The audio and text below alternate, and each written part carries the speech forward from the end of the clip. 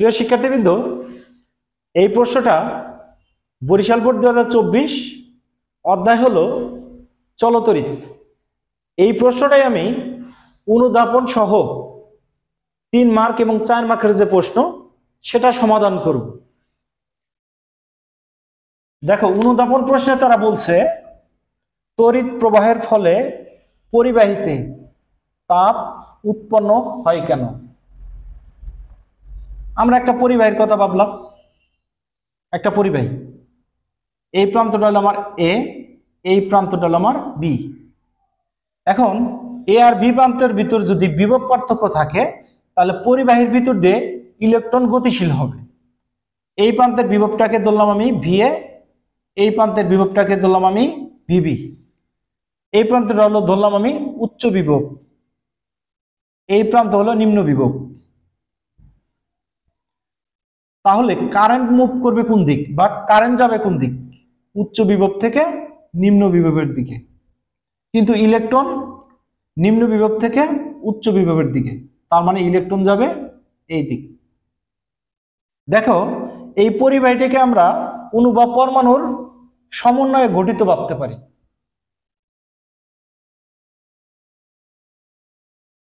এগুলো অণু বা পরমাণু। এই অণু বা পরমাণুগুলা কি মোটে আছে? ভাইব্রেশন মোটে আছে। যখন ইলেকট্রনগুলা পরিবাহীর ভিতর দিয়ে গতিশীল হবে, এই অণু বা পরমাণুর সাথে সংঘর্ষ লিপ্ত হবে। সংঘর্ষ লিপ্ত হওয়ার প্রেক্ষাপটে ইলেকট্রনের গতিশক্তি এই অণু বা পরমাণু পাবে। এই ইলেকট্রনের গতিশক্তি কে পাবে? অণু বা পরমাণু পাবে। ইলেকট্রন যে পরিমাণ গতিশক্তি হারাবে, পরমাণু বা অণু সেই পরিমাণ গতিশক্তি সে লাভ করবে। সেই গতিশক্তি তাপ উৎপন্ন করে। কথাটা আমি আবারও বলি, ইলেকট্রন যখন নিম্ন বিভব থেকে উচ্চ বিভবের দিকে গতিশীল হয়, অণু বা পরমাণুর সাথে সংঘর্ষ লিপ্ত হয়। সংঘর্ষ লিপ্ত হওয়ার সাথে সাথে ইলেকট্রন তার গতিশক্তির কিছু অংশ হারায়। সেই হারানো গতিশক্তি অণু বা পরমাণু পায়। সেই গতিশক্তিটাই তাপ শক্তি হিসাবে প্রকাশ পায়। তারপরে আমরা বলতে পারি তড়িৎ প্রবাহের ফলে পরিবাহীতে তাপ উৎপন্ন হয়। কার কারণে? ইলেকট্রনের কারণে।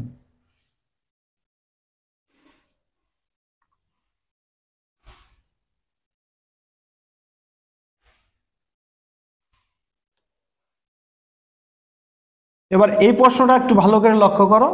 বলছে চাবি কে খোলা, মানে অফ, খোলা অবস্থায় এ বি এর মধ্যে দিয়ে তড়িৎ প্রবাহ। এই চাবিটা যদি খোলা অবস্থায় থাকে তাহলে পরিবর্তিত যে বর্তনী সেটা এরকম হয়।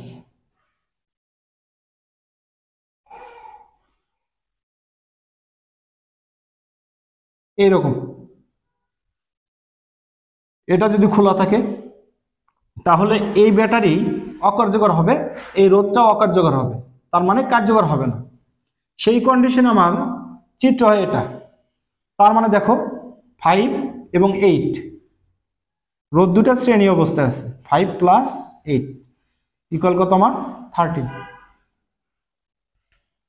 তাহলে সুতরাং current I V by R S 9, R S এর মান কত আমার? 13।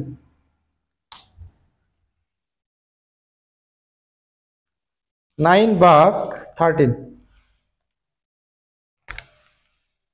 0.6923 অ্যাম্পিয়ার।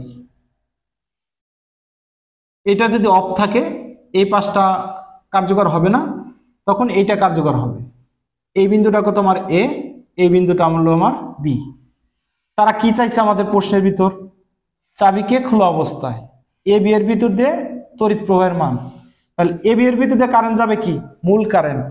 সেই কারেন্টের মান 0.6923 অ্যাম্পিয়ার।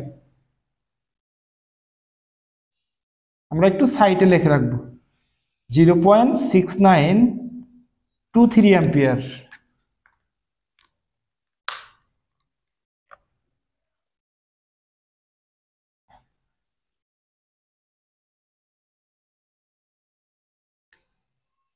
এবার উচ্চতার যে দক্ষতা সেটা একটু লক্ষ্য করো, অর্থাৎ 4 মার্কের প্রশ্ন। চাবিকে বন্ধ মানে অন, এইরকম চাবিকে বন্ধ অন এবং খোলা মানে অফ অবস্থায় এ বি এর দুই প্রান্তের বিভব পার্থক্যর পরিবর্তন, অর্থাৎ চাবিটা যখন অফ অবস্থায় থাকে তখন এ বি এর দুই প্রান্তের বিভব পার্থক্য, যখন অন অবস্থায় থাকে তখন এ বি এর দুই প্রান্তের বিভব পার্থক্যের যে পরিবর্তন আমাদের সেটা বের করতে বলছে। তাহলে আমরা খোলা অবস্থায় এ বি এর ভিতর যে কারেন্ট সেটা কিন্তু আমরা এটা পাইছি। তাহলে সুতরাং আমরা লিখি খোলা অবস্থায়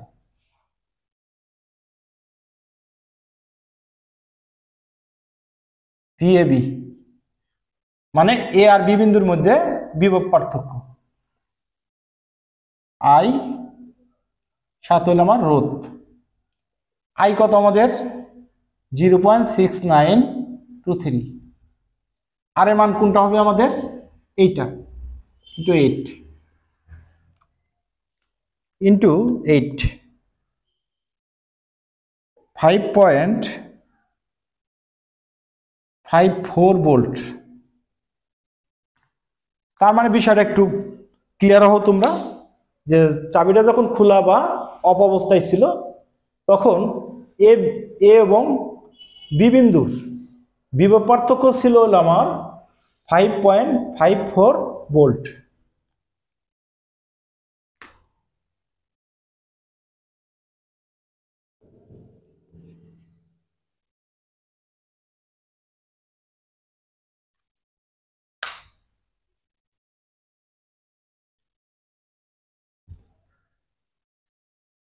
এখন আমরা যেটা বের করব, চাবি বন্ধ অবস্থায় মানে অন অবস্থায়, যখন চাবিটা বন্ধ থাকে বা অন অবস্থায় থাকে তখন এরকম থাকে, তখন কিন্তু আমার এই ব্যাটারিটাও কার্যকর হবে, এই রোধটাও কার্যকর হবে। তাহলে এখন দেখো যে এই ব্যাটারির পজিটিভ প্রান্ত থেকে আয়ন মানের কারেন্ট যাচ্ছে, তার মানে এই কোষটাকে আমরা ধরতে পারি E1, অর্থাৎ এই কোষের তড়িৎচালক শক্তি E1। আবার দেখো এই ব্যাটারি থেকে I2 মানের কারেন্ট যাচ্ছে, তার মানে এই ব্যাটারির তড়িৎচালক শক্তিকে আমরা ধরতে পারি E2। তাহলে I2 এ বিন্দুতে আসবে, I1 এ বিন্দুতে আসবে, যাবে কোন দিক? বি বিন্দুর দিকে আসবে। বি বিন্দুতে এসে আবার দুইটা পার্ট হবে, I1 এই দিকে যাবে, I2 আমার এই দিকে যাবে। কেন যাবে? এই কোষ থেকে I1 মানের কারেন্ট বের হবে, নেগেটিভ প্রান্তে I1 মানের কারেন্ট পৌঁছাবে। এই কোষ থেকে I2 মানের কারেন্ট বেরোবে, অর্থাৎ পজিটিভ প্রান্ত থেকে I2 মানের কারেন্ট বেরোবে, সেই কারেন্টটা আবার নেগেটিভ প্রান্তে এসে পৌঁছাবে কি মানের কারেন্ট? I2 মানের কারেন্ট।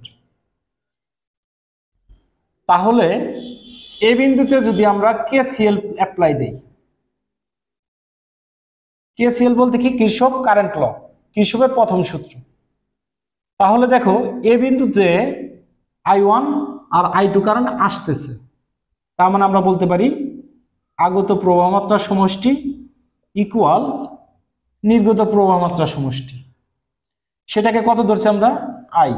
সেই নির্গত প্রবাহ মাত্রা কোনটা? 8 ওহম রোধের ভিতর দিয়ে যেটা যাচ্ছে সেটা হলো আমার I, আর আসতেছে কোনটা? I1 I2, এই দুইটা হলো আগত প্রবাহ মাত্রা, সেটার সমষ্টি কোনটা আমার? এটা। আর এটা হলো আমার নির্গত প্রবাহ মাত্রা। এখন আমরা কয়েকটা লুপ ভাবি, সেটা হলো E1 A B E1, এই লুপটার কথা আমরা ভাবলাম। এইখানে আমরা অ্যাপ্লাই দেব হলো কেবিএল। কি ভাবছি আমরা? E1 A B E1, E1 A B E1, এইখানে আমরা যেটা অ্যাপ্লাই দিব কিরশফ ভোল্টেজ ল, অর্থাৎ কিরশফের দ্বিতীয় সূত্র। তাহলে দেখো আমরা লুপ কিন্তু এটা ধরছি, এই যেটা এই লুপটা ধরছি আমরা, যে লুপ ধরছি কারেন্ট I1 আমাদের সাথে আছে। কারেন্ট I1 যদি আমাদের সাথে থাকে, I1 কার ভিতরে যাবে? এই রোধের ভিতরে যাবে। তাহলে এই রোধ এবং কারেন্টের গুণফল হবে পজিটিভ, তাহলে আমরা লিখতে পারি 5I1। পরের অপশনে যাও, এই দিকে আই কারেন্ট কিসের ভিত্তিতে যাচ্ছে? 8 ওহম। আমরা যে লুপটা ধরছি এই কারেন্ট কিন্তু আমাদের দিকের সাথে আছে, তার মানে আই এবং 8 এই দুইটার গুণফল হবে আমাদের কাছে পজিটিভ। তার মানে আমরা লিখতে পারি 8i ইকুয়াল, আমরা যে লুপটা ধরছি সেই ক্ষেত্রে ব্যাটারির পজিটিভ প্রান্ত দিয়ে আমরা বেরোচ্ছি। দেখো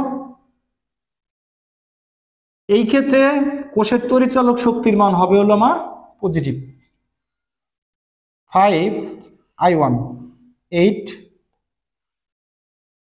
8i1 প্লাস i2 i1 বলতে 9 5i1 8i1 8i2 ইকুয়াল কত 9 13i1 8i2 ইকুয়াল কত 9 এটাকে দিলাম আমরা 1।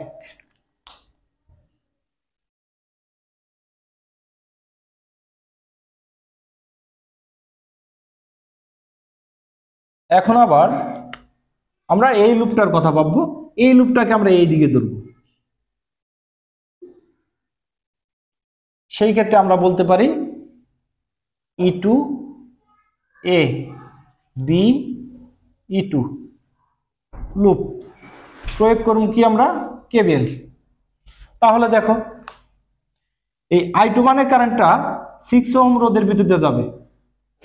আমরা যেদিকে লুপটা বিচার বিশ্লেষণ করছি I1 কিন্তু আমাদের দিকের সাথে আছে, তার মানে I2 আর 6 এই দুইটার গুণফল হবে পজিটিভ। তার মানে আমরা বলতে পারি 6i2। পরের পার্টটা দেখো আই কোন দিকে আসতেছে? এইদিকে। কার বিদ্যুতে যাবে? 8 এর বিদ্যুতে। তার মানে আই আর 8 এই দুইটার গুণফল হবে পজিটিভ 8i। পরের পার্টটায় যাই আমরা একটু। কোষের কোন প্রান্ত দিয়ে বেরোচ্ছি? পজিটিভ প্রান্ত দিয়ে, তার মানে কোষের তড়িৎচালক শক্তি হবে positive equal to 6i2 8 i1 plus i2 equal 7 6i2 8i1 8i2 equal কত আমার 7। তাহলে আমরা লিখতে পারি 8i1 প্লাস 14i2 ইকুয়াল 7। এটাকে ধরলাম আমরা 2 নং।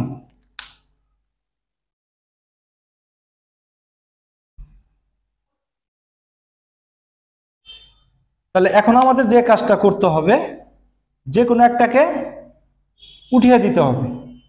তাহলে যে কাজটা আমি করব 1 নং ইন্টু 14 মাইনাস 2 নং ইন্টু 8 এই কাজটা করব। তাহলে 1 নংকে কত দ্বারা গুণ করতেছি? 14। 1 নং হলো আমার এটা।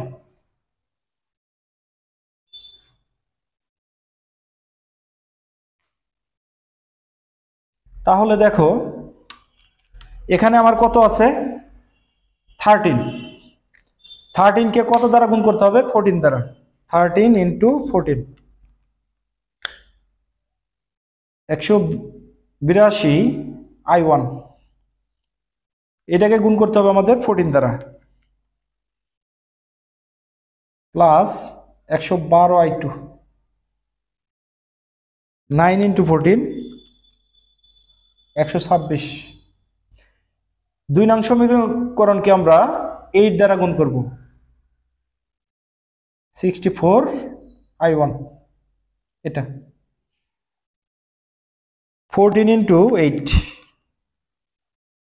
112i2 56। এখন আমরা বিয়োগ করব। তাহলে দেখো যদি আমরা বিয়োগ করি, এখানে একটা মাইনাস, এখানে একটা মাইনাস, এখানে একটা মাইনাস,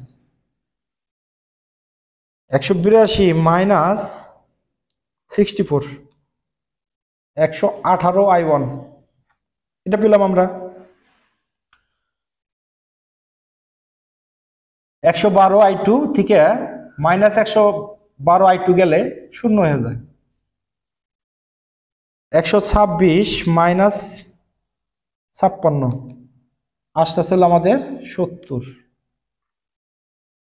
এইখানে থেকে এখন আমরা কি করব? i1 এর মানটা বের করব।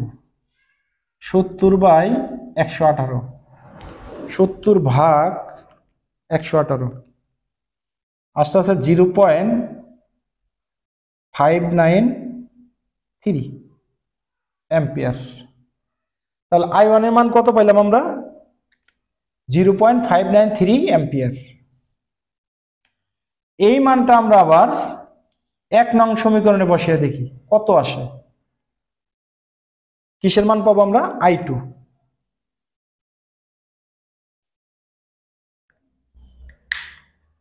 ইন্টু 13, 9 মাইনাস আনসার ভাগ হলো আমাদের 8,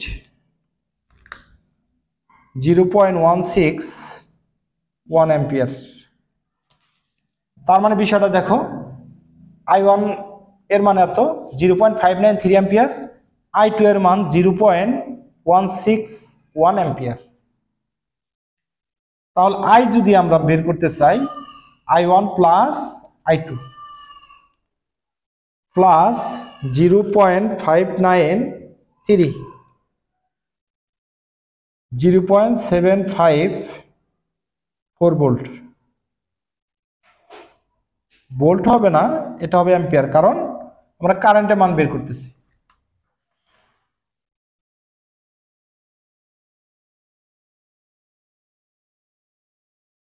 তাহলে চাবি বন্ধ বা অন অবস্থায় এ আর বি বিন্দুর মধ্যে বিভব পার্থক্য, সেটাকে আমরা লিখলাম বিএবি প্রাইম। তাহলে কারেন্ট হলো আমার I, রোধ হলো আমার R। কারেন্ট কত? 0.754, আর এর মান কত আমাদের? 8 ইন্টু হলো আমাদের 8, আস্তে আস্তে 6.03 ভোল্ট।